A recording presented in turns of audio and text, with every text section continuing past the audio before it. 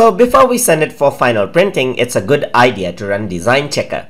So right here I have a design, that's the TutorTube template we made in previous lessons, and I'm going to use this as an example of what happens when we run design checker. So in order to do that, I'm going to go into the file menu right here, and here you can see on the info tab, you can see that there's the run design checker. So once I click this, you can see that there is an option on the right, and right now just the general design checks are being checked on.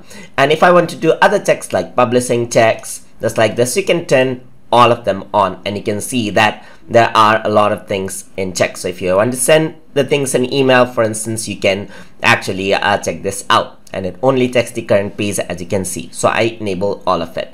So right now let us just work with the general design checks, and here it says object partially off page. So if I were to click this, you can see that this it is saying that it is off the printing area. So usually if you're trying to print this off in a home printer, this might be a problem. So let's just move this in a bit, and let's see once I drag it in, what happens. It corrects it out.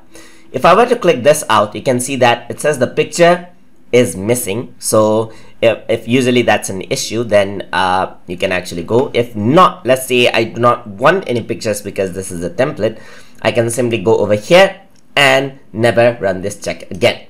So in that way, there's no issues anymore. So this is okay for printing according to the design checker. There's also publishing checks. I guess there are no errors for the publishing checks right here. You can go for website checks as well, and here it only checks the current page. That's the email checks, and here it says the text is a non-web ready font over here. So this is a non-web ready font. So we have to choose something out. So if you're planning to send this in email, something like Verdana, all right, and you can see that it actually corrects itself.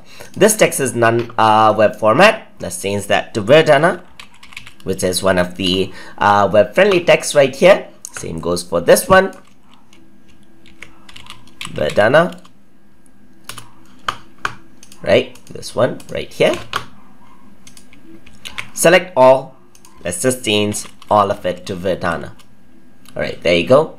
This one, text has hyphenation gaps that may appear in some emails, just like that. So let me just correct that out. Text has hyphenations enabled, so you can see that there's hyphenation over here. Let me just correct that out over here by going on to my text format tool. So I'm going on to my text format tool right here, and I'm going to disable the hyphenations over here. So automatically hyphenate, no.